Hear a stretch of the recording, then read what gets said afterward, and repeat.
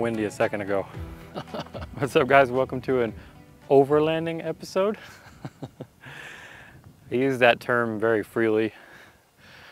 So today we're out here in the Gila National Forest, somewhere in the middle of nowhere in southwest New Mexico. I've been wanting to do this video for a long time, and if you're already subscribed to the channel, I know a lot of you guys have already asked about this kind of stuff. So the reason why I did the whole quotations thing is because I have some issues with definitions of overlanding and like people's perceptions of what kind of rigs and everything you need. So I'm just going to cut to the chase and make this really short and simple in terms of my explanation. My name is Brent Hall. I'm a full-time professional photographer and YouTuber. I do all types of photography, astrophotography, landscape, wildlife photography, a lot of wildlife photography, nature, extreme sports, a lot of extreme sports. So as you can imagine, I'm outdoors a lot. It's my job to be out here in places like this. While it would be very nice for me to have a Jeep or a Tacoma or, you know, any sort of like traditional overlanding style vehicle, I do not have that. And I am here to fully advocate and support for the fact that you do not need any of that stuff. You don't need a $100,000 rig with rooftop campers and all of that stuff. Is it nice? Would I love to have one? Absolutely. But I don't got the frog skins, you know? So we're gonna go over today what I do have and how it works for me, and I'm gonna show you just my setup and walk you through how I've rigged out my Subaru Crosstrek, my 2013 fully paid off Subaru Crosstrek, which is why I'm not upgrading, because this car right now is mine. And it's still doing good mechanically. So we're gonna talk about this. We're gonna talk about how I've rigged it out, what kind of accessories I have, what kind of stuff you need for different levels of overlanding and for comfort, and for maybe, you know, if you're here, hopefully you enjoy photography. If not, no worries. It's just all about getting out in nature. So let's go take a walk through around the Subaru. Let's set up camp, and we'll go from there. All right, well, first things first, roof box is essential for this kind of stuff.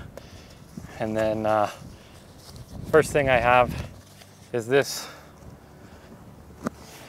gazebo.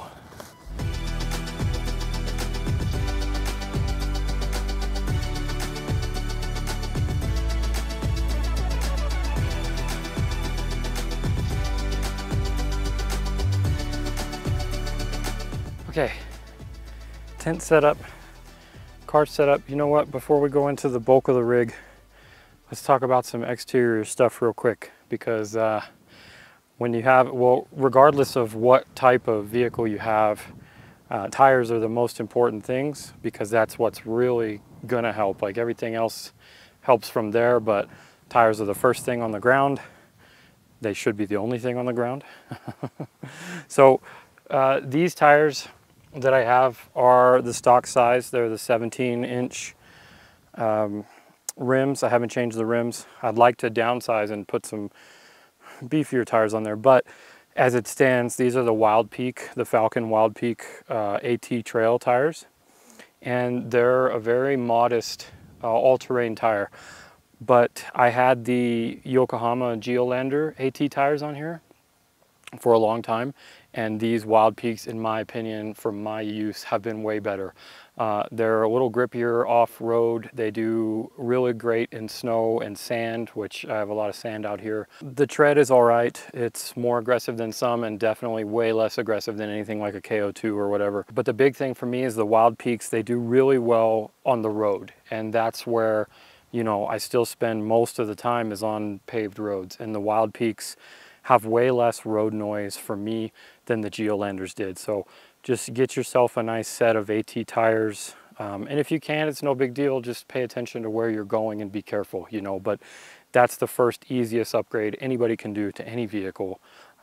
And these really help out the capability of my Subaru. And also, like I said before, for something this size, this tiny, for me, a roof box is seriously essential, especially because I have a family. I have my wife, camera lady, who she's not here, by the way, so she normally films the videos. So if you saw any autofocus issues in the first part, sorry about that. I've switched it, I fixed it. And then we've got our son Tristan, who's 14, and he lives in the back, so he needs a space, and roof box is super essential, but I'm on the wrong side. I had to push it over all the way, which is so I can fit my gazebo on the other side. But that makes it nice for here. So the most important thing is helmets, because Tristan and I are skateboarders. I didn't realize I still had that in there. I probably did. Anyways, up here, this is a pretty big size. This is the biggest I could comfortably fit on here without it, you know, going back to the back and sticking over. But it holds a lot. We've got sleeping bags, we've got camping pads for when we're car camping, we've got tables and chairs, extra sleeping bags, extra camping pads, stoves, a giant first aid kit. I was part of search and rescue for a long time, and in the military and everything, and first aid, I cannot tell you the importance of preparedness for all kinds of things, especially when you have a family, but who knows what, you know. Anyways, we're not going to talk about those stories. We got chairs, we got tables, we got everything we need in here. So I'll pull some of that out. I got hammocks, we got extra canned food, whatever we need. So roof box is essential. All right, let's take a look inside, go over the next bit. So this is the next most important thing to me, especially as someone with a family. So we've got the important stuff. We got all the dinner and the drinks and the pumpkin pie that Tristan made me before I left, and all the food's in there, so super handy, really nice. We've got it cooling. And then down here behind the front seat is where I have water. So down here I have these, are super important. So this is a gallon jug and these are liters, and I have quite a few of these for hiking and for other things. These are all full, so you know, Hydro Flask and regular Nalgene with a little case, all kinds of water. I have enough water for 5 people in here, even though I only have a family of 3, and that's in case we all drink a lot or we need extra, or I find somebody on the trail that needs more, because that's super important to me. The next thing we have down in the front seat is just a little propane. So that's a 5-pound propane, I think. Last thing on this side. So this is a water filter purifier. This is the Grail water purifier, and it's amazing. It is a little heavy and a little inconvenient for backpacking, but I'm not always backpacking. This mostly lives in the car, and this is just for what you would expect if we get in a sketchy place and need some water, or you know, gas station that looks suspect, or creek or lake or whatever, although in New Mexico water is pretty hard to find. So anyways, filter's super important. Oh, and while we're on this side, since these are out, I got these thingies. These are great. So they just go over like that, and then you can roll the window down and be bug free and have ventilation so that it doesn't steam up inside the car. And I don't ever really get cold, so sleeping, even when it's winter outside, sleeping with the windows cracked and nice fresh air, these things are a lifesaver. And they added a little bit of... All right, so we'll come around here to everybody's favorite part of the rig. Oh, these are the solar panels. We'll talk about that in a little bit for accessory stuff. So this is kind of like the main attraction. It seems kind of silly to say that because I spent less than $100 building this. I wanted to keep it light because that's the other thing, take in consideration whatever rig you have. If you're not going to upgrade suspension and all that stuff, then you need to be careful about your total weight. And with the Subaru, that's true. So I didn't want to do like 1/4-inch ply or anything like that, or 3/8. So I did, it's really light, and it lifts up and comes out. I'll take it out in a little bit. But it's just got the main bit here. It's got the main top, and I can set all the stuff on, which is great. But the main thing here is this comes out, and it comes out in 3 different ways. It comes out just like this, to where I can have just a little bit of extra space. And then it comes out a little bit more like this, so I can have even more space. And then it comes out all the way. Well, I can remove it just simply like that, but I made this little latch here so that it stays like that. And then I got a grooved hole that I can put a tripod down here, and it sits out, and I can have my whole station there for cooking and all of that stuff. So that's really handy. All right, so the next best thing about this whole setup is it's able to compartmentalize, so I can have room to store stuff underneath and on top, which it really helps out in the back of the Subaru.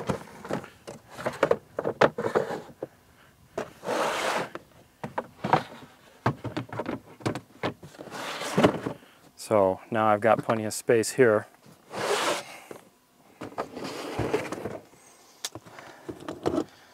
It's always good to have a little knife around. This was actually my knife in the Navy, and this was my great uncle's knife from World War II. So I just always keep stuff like that on me. You never know. Okay, so then we got this side area, which is where I usually keep my boots, and when I'm wearing my skate shoes, and switch out a nice pair of shoes right here, or boots or whatever. But then you got this guy. Which can come out all the way if I want, and it's just a drawer, and it's got whatever seasonal, it's got an extra, you know, fleece and hat and some of my camo gear, blow up thing for the mattress, for the air mattress, extra charger, which is really good because I realized on the way out here that I forgot my charger and I already had a dead battery. So I always keep an extra emergency charger for my camera batteries. In here, we've got Lume Cube lights, we've got a fan, we've got a USB fan because again, I run hot. We got all kinds of stuff. We got extra camera accessories, we got walkie-talkie chargers, the works. So this is just a little storage drawer, super handy. And that can slide all the way back in there, and then I don't have to pull it all the way out. I can just pull it, you know, a quarter of the way out and get whatever stuff I need. On the side pockets, on the sides, we've got extra stuff like my ghillie suit, camo stuff. I got an extra pair of water shoes, my Jetboil hiking, extra camo pants, the works, you know, that kind of stuff. We got toiletries and stuff over there. So that's pretty much the back area. And we got one more side, so let's go take a look at that, see what I got going on over there. All right, so over here we got everything. I've got the seat folded down whenever Tristan's not riding with me, which is a lot of the time. And that makes it a nice flat area for camera bags. So another thing that I love about the back thing is that I can switch out where I had the yellow storage container, and I can put my camera underneath there and my camera bags underneath there, and that makes it a little more, not theft proof, but a little less obvious. You can't see what's under there. There's no way you can look inside here and see what's under that shelf. So if you got the valuables and you can't lock them any other way, I could also put them in the roof box. I know the roof box is easy to pick, but again, it's not one of those things that people are gonna think about. Like I've had people smash the back of my window and steal stuff because my camera bag was like right there in the back of the window. You know, but they can't do that if the camera bag is underneath the box in the back, or if it's in the roof box. So I got lots of options for at least minimizing. I don't have a safe or anything like that, but I have options for minimizing theft, and of course everything is insured. And then down here I've just got, is usually where I keep groceries. I've just got this extra bag full of the dry goods groceries that can float around. But this is a super important thing for being out for multiple days, and that's this Helio shower. And this is a 7-liter, I believe. So it's pretty nice, and you can pump it with this thing with a foot pump, so it's pressurized, and then it has the little spray nozzle, so you can use it like a shower, or in most cases what I use it for is dishes. So that's really great. That's 7 liters of water is kind of heavy. So that's how I have the extra storage down there. And then back here, so back here I have, this is my EcoFlow And none of this is sponsored, by the way. This is just all the gear that I use and I have and I've bought over the years. But I've got my battery. EcoFlow is my brand of choice.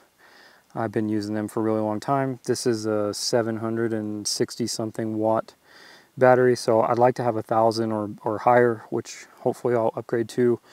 So you can come in here and see that it's hooked up to the fridge. So I've got the fridge going, and it's got all of this stuff. I've had the fridge plugged in for a couple of hours now, and we're at 93% still. So that's looking really good, and it'll show you input output, and I mean, you know, it's a battery. Okay, so that's pretty much a walk around of the setup. Let's go inside and get out of this wind and sit down, and I'll show you how I pull this stuff out and get set up and everything. And we'll talk about a couple more things and wrap it up. Okay, I forgot. Let me show you one more thing. So this is the slide out tray from my desk box thingy. So it's just long enough to fit right here in the back because this back part on the CROSSTREK is recessed a couple of inches. So that it doesn't fit perfectly, but it gives it enough for where when I lay down. So let me show you the bed setup real quick. So I'm spoiled and the military destroyed my body. So I don't like backpacking or like sleeping on crap anymore. So I have a few different very plush camping mats. This is one of them. This is the REI Camp Bed 3.5, and it's a mix of self-inflating with a little bit of memory foam in there.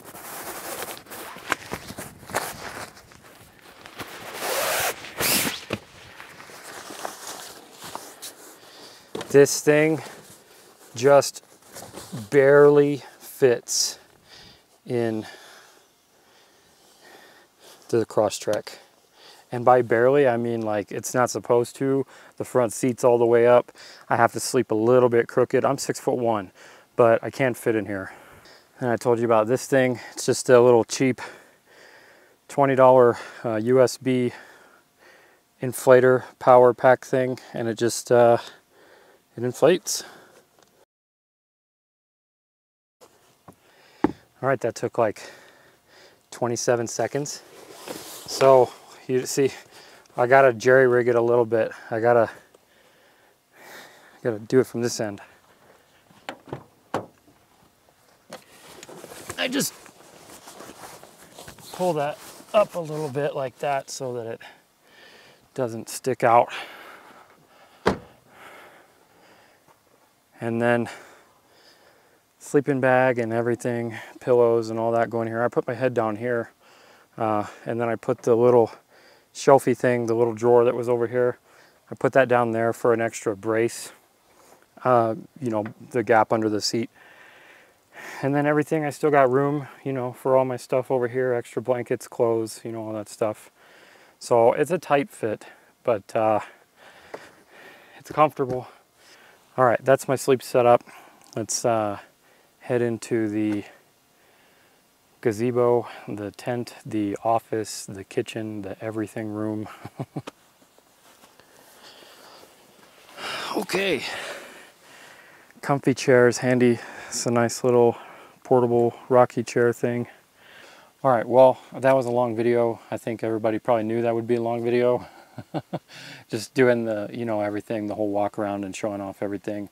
It takes time, but hopefully that was enjoyable. Hopefully it helped you see, you know, these are just the things that I have. I'll leave it.